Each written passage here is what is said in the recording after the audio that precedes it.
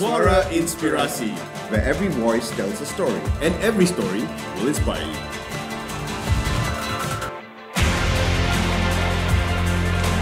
All right. That silence was a bit long. Yeah. For guys who can't stop talking, you know. Anyway, happy morning, Chung Lynn. Good morning, good morning. This is quite a treat, actually. And thanks to Audi. Let's talk about the car first. I as love this usual. car, man. We are driving an e-tron GT. Well, I think one of the first few in the country at the moment. Awesome car so far. Fully electric, right? Yeah, fully electric. It's the e-tron. Saving the environment and having a nice chat at the same time. So let's get on with it. Right. So, Chung Lynn, thanks for joining us. So, as usual, in our sessions, we want to make it as casual as possible because we want you to be comfortable enough to share with everybody who's listening to us your journey into becoming who you are today. Because everybody knows Nando's in Malaysia. I don't think, well, Malaysia, Singapore, some say Batam, right? Yeah. Right? It's I a think- household name. It's a household name. I right? think you'd be actually surprised how many people still don't know Nando's. Are you But it gives us kidding? an opportunity, right, to grow. Okay, so let's catch up in terms of what have you been doing in the past in the new quarter, right? Chung Lin, how's Nando's been doing over the past? You know, I was telling Chung Lin earlier, you know, I wanted to eat. You know, I love Nando's, but I must have coleslaw. So I'm going to highlight this. Chung Lin, so why no coleslaw now? Okay, no. Actually, we do have coleslaw, but my standards are quite high, and we want a certain standard in the coleslaw dressing. So at the moment, I think the one that you went to actually probably just had an issue, but we're in the midst of changing our coleslaw dressing. There you basically. go. So, and I like how Chung Lin is particular about this. And I like when we go into the depth of how Chung Lin built Nando's into a household name, as you mentioned, Chunda, Correct. is the fact that quite a lot of the menu stuff, Mhm. Chung Lin had a hand in it. So In the early days, in the early nowadays days. not anymore. Yeah. Yeah, we want to go into that. I want to know a few things, right? So you were in the UK when you first heard about the brand Nando's, right? What year was it when you first stumbled upon that brand? Okay, so we started the business in 1998. I think Wow. I got to London after finishing my university around 95, if I'm not mistaken. But basically, I was working as an architect in those days, right? So I graduated, and it was the peak of recession there. So I've never told you my story about how I got a job in the UK. No. Okay, so peak of recession, there was no jobs, and in those days you wrote physical letters. I sent out 50 letters, 50. 50, Okay. with a Kit Kat, 2-bar Kit Kat on every single one. Wow. And on every single Kit Kat, I wrote a little sticker that said, "Give me a break." Wow. You remember those days? There was that ad that was, Wow. Yeah. "Have a Kit Kat, have a break," right? So I sent that out. I had so many replies. I got a job within like a month. So I Okay. worked in one of the top commercial architectural practices over there, got my RIBA, and there was a Nando's just behind where I lived in London. So whilst I was working, I used to go and eat this Nando's there. Okay, that's Central London. No, it was in Putney. Okay, all right. My office was in central London, but where I lived was in Putney. Okay. Anyway, so what happened was my parents came to visit one of the holidays, and I took them to eat Nando's. In Okay. those days, remember, right? Fast food was just The your beginning. big brands, and that was Correct. it. It was just American fried food, Yeah. basically, or burgers. Yeah. And this Nando's had like spicy flavors. It was just, it was just so different. It was grilled. And my dad fell in love with it, called the manager over and just Mhm. immediately said, right, where do I get this? Within a month, he was flying over to South Africa. Okay. And then he called me up. I was still at work, and he said, how about you come back and run the business for me? And I was like, what? I've just spent 7 years to qualify. I just got my RIBA. I was a professional architect. And what did we know about chicken, right? And I remember when I handed in my notice, I actually told someone from the practice that I was going to work for Nando's, and they were like, "What? That funny chicken chain?" But anyway, that was history, and that's basically how I came to start Nando's. Where was the first outlet that you launched Nando's in Malaysia? In Bangsa Telawi. Oh, In those okay. in That those was the first days, outlet? in those days, Bangsa Telawi was hip Yeah. and happening. Yeah. it So, is. all the food players were there. And so that's where we ended up. But what happened was the change. The whole environment of Bangsa really changed. And at one point, it's the rentals all went up. Correct. Everybody And left. what year was the first outlet? 98. 98. All So right, that was okay. before you moved to Bangsa Village. The Telawi one moved to. Oh, yes, wow. yes. Bangsa Village was probably my 10th store or something like that. So you operated in Telawi for how many years before you shifted to? We probably operated only for 3 years or so. Okay. Yeah. So then there was no Nando's in Bangsa because 3 years, and then you said your 10th store was in the 3 years, or? Okay, maybe it was slightly longer than 3 years. No, we had a gap. We had a gap in Bangsa for a while. But basically what happened was we opened in Bangsa. It was fine, and then what happened was gosh, those guys are hanging out the car in front of the police. With the police, yeah. Yes. No, so we opened quite fast. I think, one of the things that happened with us was we opened way too fast in the beginning, right? So Okay. people kept on asking us to open new sites, and it was a glamour game, right? Opening new restaurants and having lots of restaurants. Everybody kept on competing against, oh, I've got 10 restaurants, oh, I've got 20 restaurants. And I fell into that trap. Okay. So besides my first 3 restaurants were in quite strategic locations, I started expanding all over Kajangs, your Choras, and all those kind of places. Suburban places. All the yeah. suburban places, and people didn't know us. So it was a real nightmare. And that's how I got into cash flow issues in the early days. Okay, and during this time, and how did you actually navigate these cash flow issues, and also how do you plan your businesses to manage this? This is quite a key, right? I mean, suddenly into this kind of crisis, and expanding the kind of speed, right? So how? Yeah. So those days we didn't have any analysis. It was go and visit a restaurant. If your gut feel tells you it should be all Okay. right, it was fine. If you saw All right. people there, Okay. you thought it was fine, right? But what I didn't realize was I was opening in places like Tesco's Okay. or like deepest darkest Kajang in those days, and I just saw lots of people, but they were not our customers. The early days, people really didn't know who Nando's was. We were sort of mid-income. People were educated on fast food. Food was delivered fast. And we were all cooked to order. So it was a lot of education in the early days about who Nando's was and what we stood for. They didn't know the brand. It was a lot of all this lah. So we opened too fast, and then what happened was you expect a certain amount of sales to come in, but the sales wasn't coming in. You had to pay your contractors and things like that, and that's where the cash flow crunch came in. And I tell this quite often to all my mentees now. When you build a new restaurant, make sure you got enough for your operational expenses. Everyone always has enough to build a restaurant. Let's say they got 1 million So that was the ringgit. guideline, I guess, in a way. Yeah, in a way, you always think that, right? I've got enough money to open a restaurant. They forget that to run the restaurant after that, or to run your business, you need operational cash flow. Yep, exactly. Right. Buy your stocks, pay your labor, and all that. And that's the part where a lot of people get stuck. Anyway, we after about a few years, we had to consolidate. We shut all these periphery restaurants. We literally went back to just our core restaurants, and that's where we started.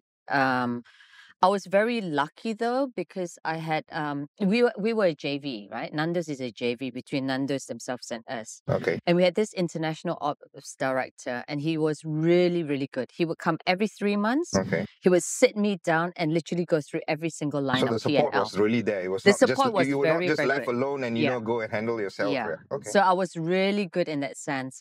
He literally taught me how to read the P&L, every single line. What does it mean and all that. He taught me how to look for sites. He says, Chung Lynn, you need to stop looking at sites with your gut, and that's it, right? You need to isolate all the duds if you can. Of course, you're never going to get it right every single time, but if you can isolate all those issues, at least you got better chances of survival. So he started teaching me about how try and get as much insights into competitors' sales, and you can, yeah. You just ask anybody, you sure can get your sales of your competitors around that area. So by having those competitor sales, we were able to judge. Let's say brand X, we were 30% on average, always higher than them. All right. Brand Y, we were always 30% lower. So from that, whenever we go into a new place, we were able to gauge forecasted sales. So that's based on competitor sales. The So other you're basically analyzing data at that time itself, analyzing right? data manually. Yeah, And exactly. then the other thing we also did was we do physical counts. Okay. We literally hired students to go and sit in all the outlets from 9 a.m. to like 10 p.m. for like 1 week. Wow. And then we did that for every single restaurant, so we would know our drop-in rate. Okay. Wow. Okay, So that's yeah, so basically for every single person that walks past you, how many people come into your outlet? So that was our drop-in rate, and we had a trend. Okay. So now if we went into we'll offer a new location, we would go into our account and we'll say, oh, that one looks like a bangsa. That's the kind of customer profile, right? I So we'll say see. that one's going to Okay. be a 10% drop-in rate. And so we would do that as well. And that's how we got smarter and better at site analysis. I think when you launched Nando's back in the day, late 90s, right? That was the time that you're seeing, a change in terms of not just the kopitiam movement, because coffee bean launched in late Correct. 90s as well. Yeah. All of a Around sudden, same remember time. the price? 10 Yep, ringgit yep. for Oh, a it's ice crazy. blended was insane. That was insane. At that point of time, it was really kind of, Yeah.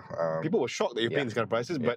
And at the time when Nando's launched, I remember because I was probably in university at the time. Like, I loved the chicken, but as a uni student, It was expensive. it was expensive, right? Yes. Exactly. While you were fast food, you were not fast in the manner of, say, a McDonald's when they were just basically, you go in, you go out, drive through, right? Right. But the quality is way different, right? How did you manage to bridge that gap? exactly. Okay. You mentioned, yeah. So uh, if you would in the food industry, you basically got fast food. Basically everything is cooked, pre-prepped, right? You go there, you go to the counter, and the food's given to you straight away. There's then something called fast casual, Okay. and fast casual is basically food is cooked on order. Okay. And at that time, we were the first. Nobody else knew about it. And then, of course, you got your casual dining. The Okay. fast casual category in the world is probably the fastest growing category right now. Oh, Because everyone's okay. into fresh food and things like that, right? So Right. they want food cooked to order, it's healthier. And the pricing, of course, would then be slightly more. Because you now traditional fast casual, if you talk about them in the Western world, you go to a counter, you order, and then the food is served to you. Okay. So UK was already running that concept, and they are probably our best country in the world. South Africa and Australia was running on more top end fast food, so it was still go to the counter, order, and the majority was takeaway. So they were more sort of top end fast food. So about 10, 12 years ago, the group CEO decided that he was going to consolidate everyone around the world and give Okay. us one like Direction. positioning. Okay.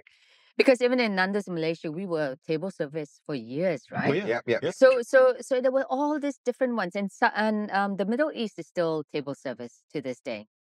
And so what they're trying to push is for us to be more uniform, so that if you go to any Nando's around the world, It's the same. it's the same, and it makes sense, right? I mean, So basically, you enjoy the Nando's experience kind of stuff anywhere you go. and you know what to expect as right. well. Okay. And so the idea of the hosted cocktail, so we converted during COVID. It was quite timely actually, because people wanted less interaction with people, and so we had the order at table, and then we converted to hosted cocktail. But the thinking behind hosted cocktail was also, so hosted cocktail is basically you come to the entrance, you meet a hostess, the Okay. person sits you down and gives you a cocktail number, and then when you're ready, you go and order at the counter. That's the traditional hosted cocktail. Of course, which you did in Singapore before Malaysia, we right? did in Yeah. Singapore. So yes. I was there in Singapore saying, I don't like this. I like to be served at the table. Typical mean, Malaysian, Yeah. Same. I honestly had that experience with my partner and all that, and especially they were in a way when beginning they were quite annoyed because nobody to serve, right? Yeah. Yes. Yeah. Yes. Because you got to line up, right? So, Yes. like in Singapore, I think it was the Bras Basah one, or somewhere near that. I forgot the name. Near that Star hotel. Vista, Ivory. Star Vista, yes, Yeah, Star correct. Vista. So I was like, I got to line up. I can't get my food until I pay. Yes. So it was a weird change, but now, of course, So what happened then was order at your table and your device came on, right? Yes. Yes. And yes, that yes. changed everything. So we got that ready in time for COVID. So we actually pivoted quite fast. Yeah. And we were able to meet this demand for less contact and everything else. But coming out of COVID, we are finding now that we maybe went too much that way and we lost that sort of touchy-feely part. We always knew through conversion that you would lose some of your older customers. And I But agree to we- that, right? Yes. Because this was my personal experience. At one time, I was with my family, and also we had my mother-in-law and some old people, and we were quite hungry at that point of time, and we wanted an immediate service, and there we go. We got to scan, and we just couldn't. It's just taking too much of a time rather than because we already know what we want. Exactly. But then navigating that device is a nightmare. exactly, and asking. So, and we were wondering, and at that point of time, we were just wondering, how about people without devices? Or it probably is a small percentage of older generation. And how are you going to cope with that and all that kind of stuff? So you might lose that and people say, is this too much for me? Exactly. And, So what we realized was, and we're getting that through all the qualitative feedbacks and things like that. We've done an analysis recently. Brand health trackers are telling us that. So we're trying to go more hybrid. So there might be a one of our staff or what we call Nandokas walking around with a device that helps you order. So we're trying to get to that right now. But in the last 3-4 years, if we were a good table service restaurant, we've lost all that in the last 3 years, right? Or 4 years. So now you're having to re-look at that hospitality side and introduce that back to our people and retrain them. And that's why just in the last 3-4 years, the amount of changes we've had has just been crazy. Okay. So now the hybrid is in effect again. That means we're trying to bring it in. So I think we're in the midst of rolling that out now. So there might be a tablet that one of our guys go around with. That makes sense. Yeah, I like that because I think when you're talking about Nando's, it's an experience, right? It's an experience, right? Yeah. You want to have the customers, you want to have the touch, and do you? I think it's probably too early. You probably could gauge now that you have done that before and you stop and now you're going to start back. You could really probably see the difference as what's going to happen, right? Yeah. Any feedback so far? Well, we're still in the midst of implementing. Okay. But the idea of this hosted cocktail, actually it's quite good in the sense that the customer owns their journey. Yes. So you go in. So if you do know our device and our app, it's actually super fast. Correct. Especially if you got your Apple Pay and things like that. Yeah. So it's actually easy to order through the app, right? And then you want the sauces, you're going to help yourself. You want your drinks, you're going to help yourself and things. So you own your own experience. So how do you marry that with the sort of customer service side and that touchy-feely side? And that's something that, as a brand that's evolving all the time, you need to constantly think what's core to us, right? Nando's was really famous for our personality, that personal touch, the personal touch, that personality, and all that, and bringing that in. I think it's just about trying to cater the various generation. I think it boils down to that, right? So and maybe the range of the customer's perspective of this generation, and you rightly said quite a number of the younger generation prefer what you said, go app, this is quite fast, and you got to probably weigh that how much a number of percentage of that is your client, and the older generation is probably a smaller amount, but that can be handled by the guy with the devices and all that, and probably maybe have an option for all these guys and try to see. I mean, it's quite difficult to get 100%. Maybe a point where you're going to strike a balance to manage that, I guess. I mean, the customer persona is simple, right? I haven't changed my order, Chung Lynn, since ever. Right? Yes. I will change the whether it's yours flaming chicken hot, livers. But I know yours is chicken livers. My chicken livers, my sparkling apple. It's the same, no? My sparkling apples, my chicken livers. It depends if I'm hungry, half or quarter chicken, right? Yeah. And it's a specific type of whether I want, flaming hot or just hot, right? And then the sides are going to be the same: coleslaw, double coleslaw, or coleslaw and peri chips, right? So the thing is, you can't beat me just going up to the guy and saying, "I want this." Correct. I sit down, I know what I want, right? Same. It's immediate, right? For me, it's half a chicken. I always say I want 2 thighs and not the one. Exactly. And everybody has that, but sometimes it's a bit difficult to customize. Correct. Yes. So that's a challenge that we have, and if we can, I guess I think you're already doing it now. We're trying. Yeah. I mean, one of the key things is our saying is basically everyone's welcome. Okay. But when you go into marketing, right, they have to go into a targeted market. Correct. Because they aim, right? So they're actually aiming for the youth. Yeah.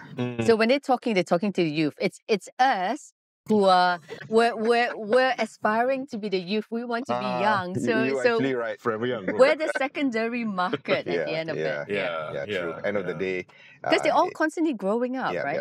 It is the business. Like we were just talking about it just now, right? The younger generation, the growth that we are looking at, how their thoughts, their thinking, in the last 3 years, 4 years. It's just crazy, right? Constantly So, like changing. my daughter has been eating Nando's since she was like, what? She could eat solid food, right? Mm-hmm. And she will only eat the what do you call The it? The tenders. tenders. Yeah, The okay, tenders. Till okay. today, the tenders, right? Okay. It's funny, isn't it? I mean, the tenders do so well. I mean, to me, I want my chicken on the bone. Yeah. But the yeah. amount of people who really like the tenders because Yeah. it's so easy to eat. Yeah. Have you tried the one that? What's that one? Oh yeah. Ashpatada on the square. I've tried that. I tried as that well. Yeah. once. I'm like, wow, this is a presentation. Yeah. No, it's not only the Ashpatada? presentation. I think the taste and Yeah, all the all the mixture. juices, yeah. Exactly. The ashpatada does really well in the Middle East. Okay. They have ones that is as tall as the bush. They got this one stand that's double our height, My God. and it's got like double portion of chicken thighs on there, Wow. and they Okay. sell really well there. And that's the thing talking about food. I'm hungry, man. I'm same here. Especially Nando's, My- because you don't remember the taste. Yeah. My stomach is grumbling at the moment. So moving back to the story of you being the accidental entrepreneur, since Correct. Yeah. you wanted to be, you were jet set about being an architect. Because again, being an architect isn't just like being in an arts degree in a sense where you have to go through so many different, like part 3 and all this stuff. So you work and you really get that. You're a professional, Chung Lynn. Yeah. And before you could really do that portion of being a professional architect, you basically became an entrepreneur. Yes. So obviously the defining moment of being an entrepreneur is almost an accidental entrepreneur in the sense where your dad says, come back, run Nando's. When did you realize, hey, I actually am an entrepreneur now. I'm not working for my dad anymore. I'm doing something that I enjoy. And it's my own story. It is quite hard actually because I had that legacy of always being Mac's daughter, right? Yeah. So even though I started the business, I ran it, my dad didn't get involved in the Okay. day-to-day. I was always Mac's daughter. And Honestly, that was my next question about it. You're answering it straight away. Okay. it was, so with the JV team, I think it took until about 12 to 13 years. What? And Seriously? they worked with me. I was the main person, but whenever you met the shareholders and the Yeah. owners, they would always be like, "This is Mac's daughter." It wasn't Chung Lynn or 12, whatever it 13 is. years, my Yeah, God. yeah. Oh. It But must be now, tough, but now of it's course, it's yeah, fine. Now yeah, it's yeah. fine. Yeah, but I mean, going through that that is a long period, right? Yeah, no, it is. So Wow. I think the defining moment came when the group CEO, they finally appointed their first ever group CEO. Okay. So they were also an entrepreneurial company, right? Family and things like that. And they their friend did this and their friend did this, and there were several shareholders. And then one day they decided that they needed continuity. How are we going to grow this brand to be a global brand? And they got their first ever group CEO. And this group CEO went around the world and decided the first thing he needed to do was to assess every single CEO around the world and whether they were fit for purpose or not. So when they did the analysis of me, so they got a third party professional assessor to come and interview all of us, and I rated platinum. Wow. Amongst so I came out amongst the top 2,000 CEOs in the world. I was at that kind of level. Wow. And that was when they suddenly thought, okay, Chung Lynn is fit for purpose, and she's Chung not Lynn is just Chung Lynn. Chung Lynn is Chung Lynn. Oh, no longer Max. Yeah, and then by chance, at around that time as well, there was How many years uh, ago was this? Okay. I think maybe 2013 or so, maybe Okay, 10, 10 years 11, ago, yeah, 12 okay. years ago. Okay. They also had like this competition on certain KPIs for all the sort of like, franchise and JV partners. And we won Business of the Year. So it was like, yes, so I and it was, I think 2009 was a recession year. Correct. Yep, Correct. yep. In that year, End of 8 and early 9. 2009, 2010, and I remember, Collapse so of Lehman. all the other businesses were like negative like for likes, year-on-year sales, right? I was growing at 16% that year. So, and that was just same store sales. We're not even growing through new restaurants. And so I think it was around that time they suddenly realized, okay, Chung Lynn is a person on her own. It's not Chung Lynn who's, the franchisee's daughter running it on their behalf. So now, I mean, I'm the key person working with them. So it's been a good journey, I've got to say. Okay. So, do you regret not taking the role of being the architect? Of Exactly. course, I know the answer, but I want Chung Lynn to sort of. I actually think I actually have no regrets, right? I love this because an architect's really good in the sense that I learned all the discipline about detailing, form functions and all that, right? Correct. Flows and all that kind of thing. So that part really helped me in running a business. But from the business point of view in the restaurant industry, I love meeting people. So I think this is perfect for me. It's been so much more for me, just engaging with people, working with people, being on the ground and everything else. And I think this actually suits me more than an architect. I think the architecture thing came about. I mean, my husband was always saying to me, how is it that you ended up an architect? Because he's an architect. We met at university.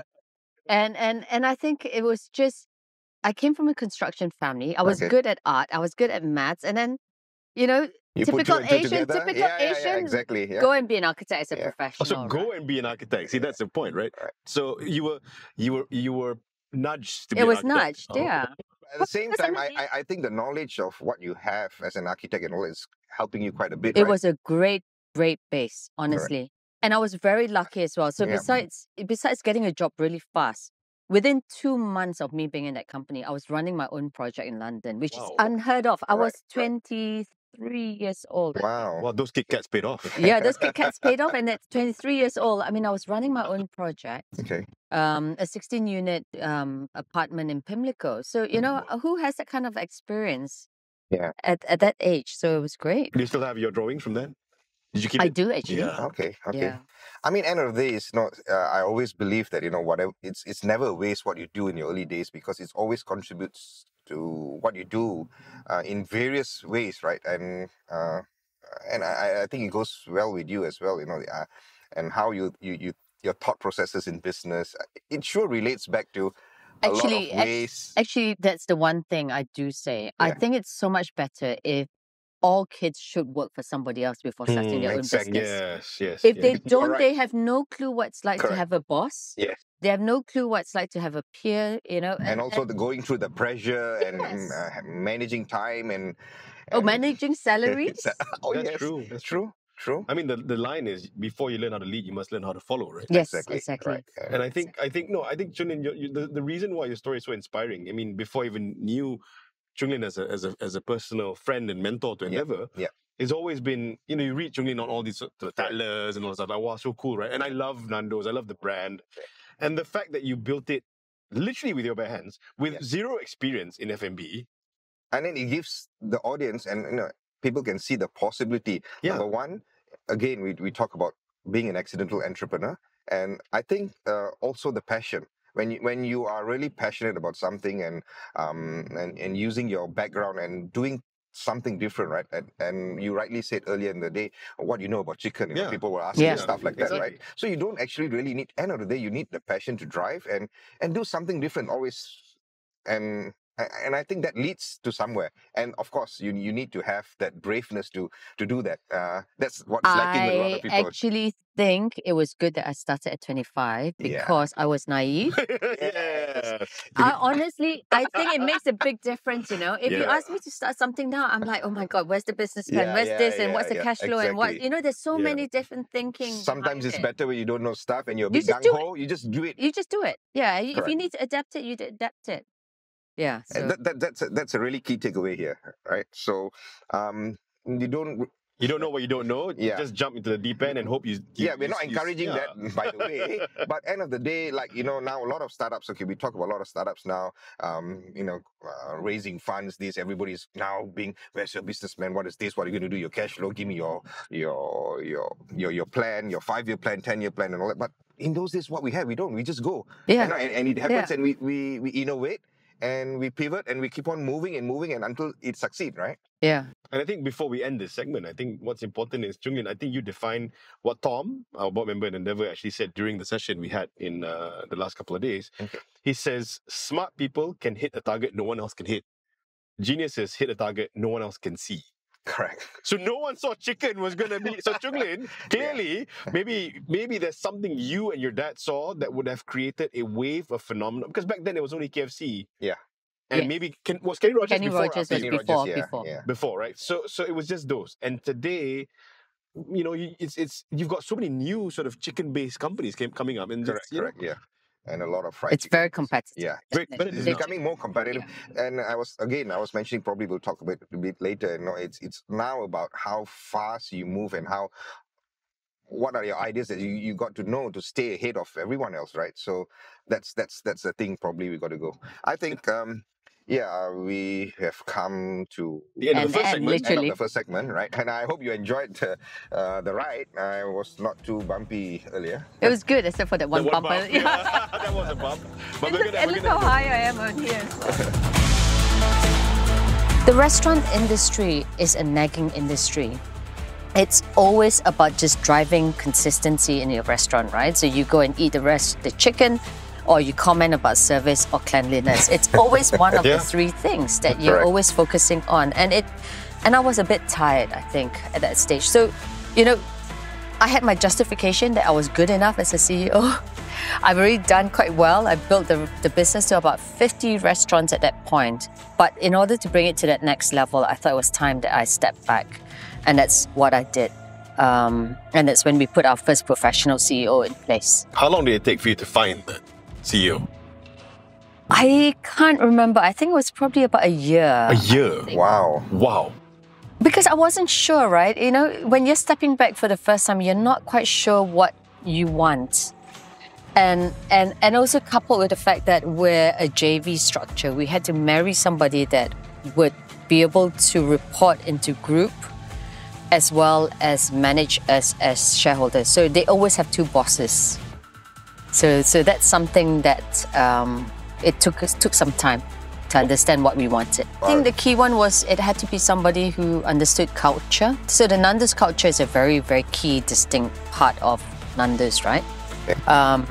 So we're a very touchy-feely brand, and so we wanted somebody that could grow people, because we have a saying that it's the people that makes the chicken. It's all about people in Nando's. So we wanted somebody who could do that. So a people person. We wanted somebody who had managed multi-chain unit.